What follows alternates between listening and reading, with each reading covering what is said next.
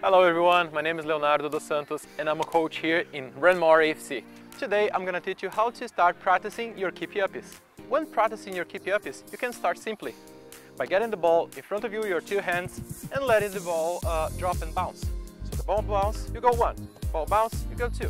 Ball bounce, you go 3. Ball bounce, you go 4. Ball bounce, you go 5. And you can keep doing that. One thing to notice is what part of the foot you should use when you start practicing your Keepie Uppies.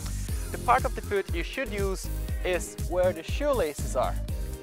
Try avoiding using your ankle inside or outside or even your shin. You should aim to hit the ball with this part of your boots of your feet or your foot, like this. When you're comfortable with your Keepie Uppies doing like 1, 2 or 3, you can start doing them in sequence, like this. Pick the ball in front of you, drop, and you can go 1, 2. Or you can even make it harder. 1, 2, 3. If that's too easy for you, you can improve by using the two of your feet, like this. 1, 2, 1, 2, 3. Once you're comfortable with that, we can try moving up to rolling the ball up to your body.